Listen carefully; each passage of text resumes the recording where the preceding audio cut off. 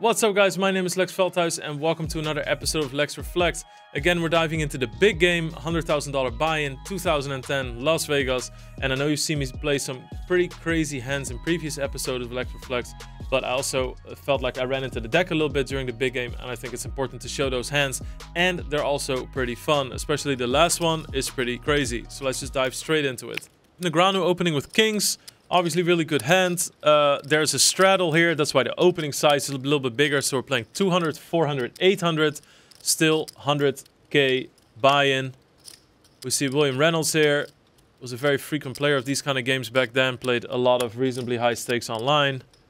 Grinded the tournament circuit. Tony G needs no introduction, of course.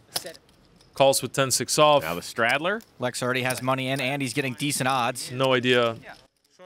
I close the action, call with 9-7, that's actually fine. 8-Jack-10, Lex flops a straight. And we flop the middle schnizzles. I really don't like my leading out here, especially looking back on it. You see this as a recurring thing on the big game where I was just playing so aggressive that I also decided to lead out a lot. I do think that this is a board perfectly suited for like a massive check raise. Or at least let people do the betting. It's all still relatively dynamic as well, and that means that turn can significantly change what's the nuts on this board. If the turn is a 9, queen, king, or ace, then all of a sudden we're looking at very much different hands. Also, I already have the second nuts. We have the pre-flop raiser and the caller in position left to act. They have really good spread on this board in terms of hands. So I think that checking and then check raising or checking around and then overbetting the turn or something would have been a lot better. But that's also looking back on it, of course. I was just leading a lot. I don't know where this leading came from. I see it episode after episode now. Maybe it's something that I worked into my betting scheme. I know that I had some lead overbets when I played from the blinds. Obviously, a few episodes ago, we saw the hand versus Vanessa. Here I do it again. Also, the pocket fives versus loose cannon a few episodes ago. Anyway, I led a lot. So I lead again. Don't like it, but it's fine. I lead close to pot. At least I like that, but I just narrow my range from the big blind down, right? Like, I just take a hand away from like Jack-7 suited. I'm never going to lead here. You know, a hand like 8-9 suited, never going to lead here. So it's really hard to come up with like very chill bluffs on this board because I just don't have that much full equity and I go way much toward my strong hands. So that's definitely a disadvantage. A life-changing crash someone's soul. Oh, you love it. I can see it. Look at you. Oh, you just love that. Give someone a horrific bad beat. Wipe them out. Send them to the cleaners. You've done it before, haven't you? That smirk. Tony G has lost it. All right, so we go three-way to the turn. Pots now all of a sudden 37,000. Brutal card for Lex. 9 of spades, probably the worst card in the deck. Obviously, a 7 would have made my straight a 1 card, but it's the worst card in the deck. But even Jack or 10 or an 8 wouldn't have been great versus very strong ranges. My bet here is absolutely awful. I really think that I get stuck in some sort of... They have over pairs and 2 pairs or something. It's just gets way too murky here. I should have just checked. My hand plays as a bluff catcher, and I really hate this lead on the turn and on the flop as well. So I think I played super range unaware here. Yes, it's definitely looking at the hands that they had. It's very unlucky that the 9 came. You didn't bet the river? Thought he was going for the check jam. Please. So Check jam sounds like something that could land you on the disabled list. I didn't want to get bluffed right now. Not in this spot. I like that William Reynolds checked the turn. I definitely might have turned my hand into a bluff because I don't think that he's going to call the turn with 2 pairs a lot, which makes my bluff even worse. All right, time to jump into the next hand. It's 2,500. The straddle is still on, so William Reynolds makes it 2,500 to go. Tony G, 10-6 offsuit. Last time we saw min raises with ace-5 to 5,000. Maybe this was the big game and a few bottles of wine for Tony G. I cold call with 7s. Getting a bit really. Don't necessarily love this call because I don't close the action. It's going to be very hard if you look at William Reynolds here to give Tony G a lot of respect here with his hand. And also mine, right? It's going to be very hard for me to have a hand like aces, kings, queens, or ace-king, which means my range is relatively capped. And I really don't think Tony G is going to make a play this funky with a strong hand like that as well. I think that Tony's going to have a lot of hands where he sets up some sort of like flop bluff or some sort of speech play that he wants to do down the line. So I think that it's very dangerous to call with sevens here, and I think that if William Reynolds has something like a suited ace with a bad kicker, they have an excellent opportunity to just make it 30,000 and get us both to fold. Anyway, a lot of these situations went to the flop. I decided to call with sevens. Reynolds. Got what I have. And William Reynolds has the perfect hand to call along. They don't really block any strong hands. They have reasonable playability. It's only 2,500 to call, which is like 8 to 1. 7 to 1. 7 ace 9. Lex flops a set. And about as good as a board that I can get. Everybody checks through immediately. There's no real reason for me to lead here. I mean, there wasn't any real reason for me to lead in all the other pots as well. But anyway, here I don't, which is nice. If I lead here, my range becomes very hard to play. It's also very weird because I'm probably not going to have aces or ace-king. So I miss the nuts on the board, and it's definitely in the pre-flop raises advantage. And we sort of have two pre-flop raises, right? We have one guy that made it 2,500, the other made it 5K. So this board's going to get bet a lot. There's also a draw, so perfect to do some check raising to represent a hand like Jack 10 suited or King Queen of Spades, something like that. But we all check. Tony doesn't really have any reason to bet. He's going to go into worse pot control with his hand. He's going to see if he can pick bluffs off on future streets. And William Reynolds was just checking to the last pre-flop aggressor, which was Tony G with the min raise. So lightning checks around, makes sense from everybody.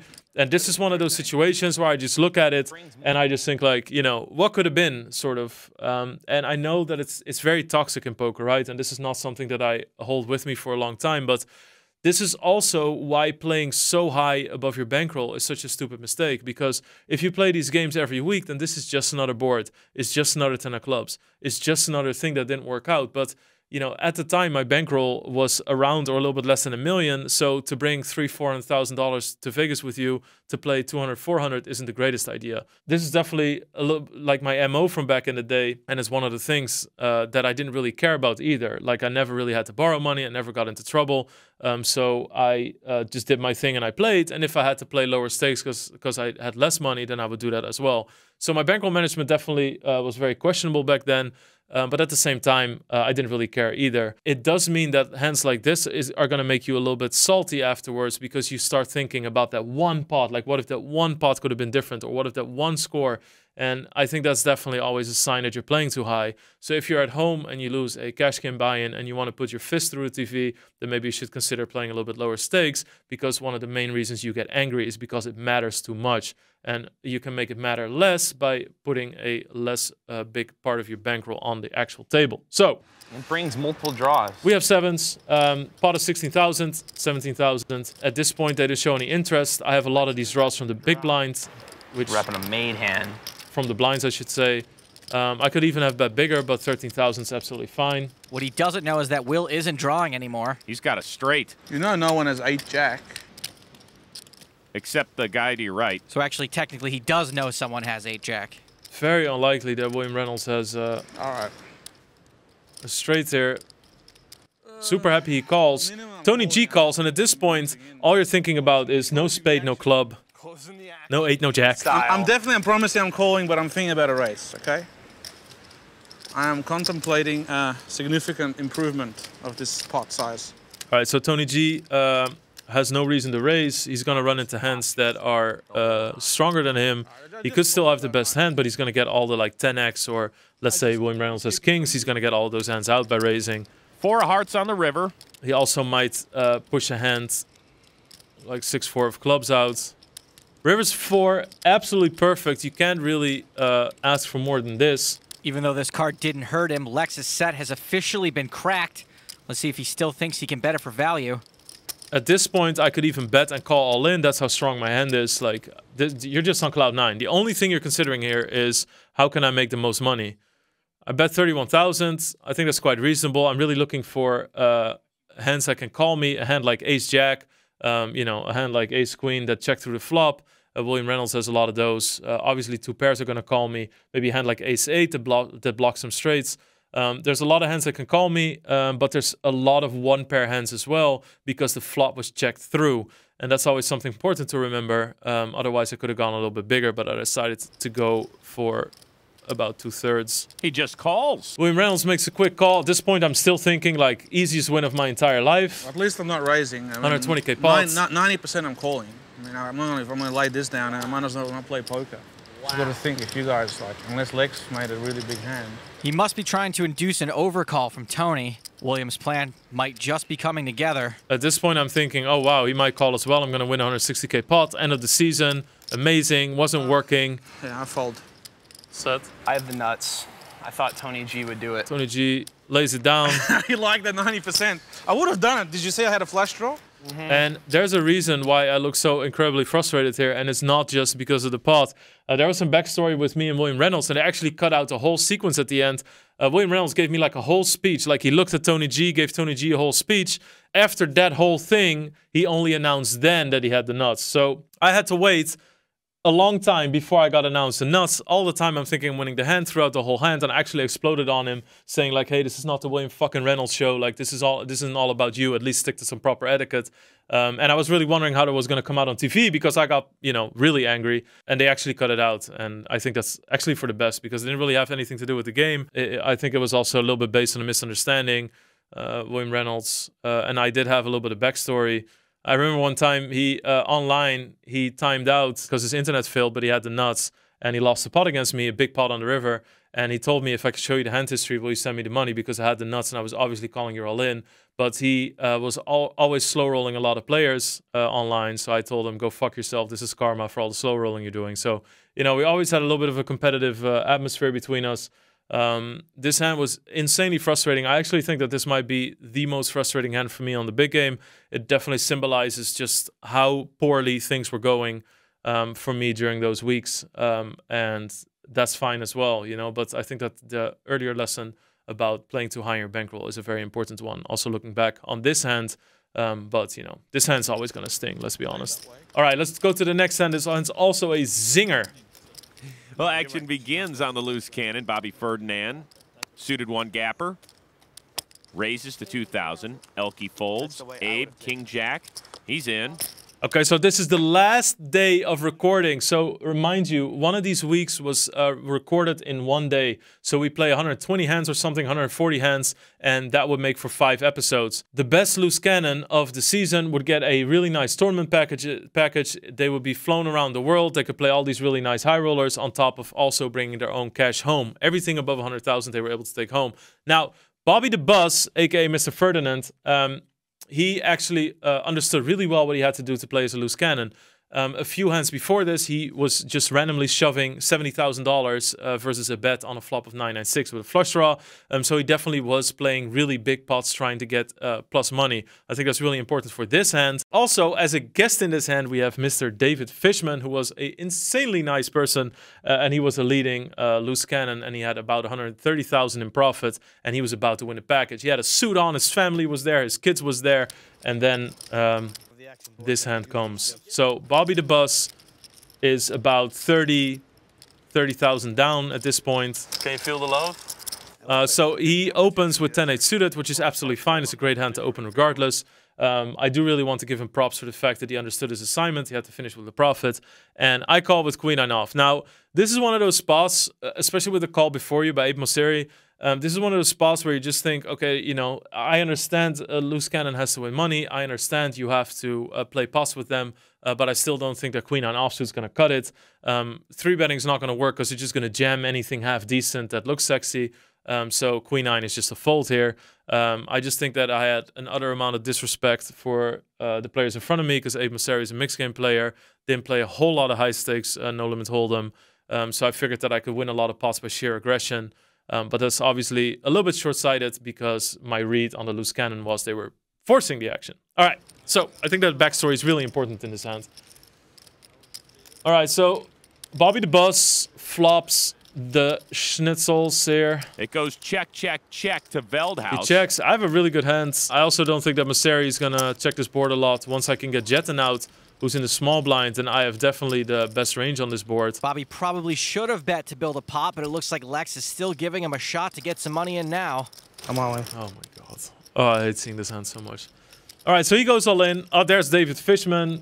Nicest guy on the planet. David Fishman has the lead for the passport and the best seat in the house. He was leading for the passport, and this is obviously when the pondering starts. So one of the things that we should consider here is what are some hands that Bobby the Bus could check raise all in with, right? I actually think that he wants to protect bet a lot with his overpairs on the flop. I think that instinctively somebody doesn't want to check and give a free card on this board. So I think that anything if he has like tens through to aces, that he's going to make a bet himself. He's about to come over and take your cards and throw them right in the muck. What Bobby has going for him, it's late in the game and this board is so wet that he really could be shoving with a pretty wide range. Wait, should I really bet this if I'm going to fold this? There's 2 diamonds on board. Obviously any 8x is a straight draw. There's 9-8, 7-8, 6-8 suited. I thought that he would be insanely draw heavy because this is a board that he'd normally want some action on. He would never play 8-5, possibly 8-5 suited, but it's so few combos it doesn't really outweigh the fact that he can have a better draw than that. Or sorry, that he can have a good draw. If Lex makes this call, Bobby the Bus will almost certainly double up. I really think that if you play against a loose cannon that needs to force the action, this is almost a snap call. There was some things in the hand that kind of tipped me off that he might be strong, but he also had sort of like a macho demeanor, so that's a little bit harder to read into. A lot of times people can, you know, like act strong because that's just the table presence that they like to have. So that's something that I was trying to figure out. I was going over the other hands, seeing if I could pick up some. The other hands also had flush draws in them. It ended up Lex calls him having a flush draw in those moments. And honestly, I think actually that this hand is such a snap call that I thought about for a long time. Has it all. I'm absolutely dead. Nuts. Nuts redraw. All season long, I see loose cannons going all in with ace high, middle pair, bottom pair. No. That's like going through my head. You can't even hit the 9 of diamonds to help you make a full house here. Yeah, Now, nice. do you want to run it twice or? Yeah. Yeah. And this is so true. Every time throughout the season, I saw loose cannons do what they had to do at a certain point in the hand. And Bobby the Bus understood his assignment. So he was going all in with these very weak hands. And like I said, I don't think instinctively this is a board where you're going to check overpairs. So I'm going to be up against draws and some nuts, sure. But I think that even a hand like sixes just wants to bet the flop and would. So he needs some very specific hands that I'm going to be dead against. I think they were really talking about like straights and pocket nines. That's sick. That's sick. Yeah, David's still laughing. So what's fun what happened after this hand, I'm not going to show you all the hands. You can obviously look at the episodes on the PokerStars channel.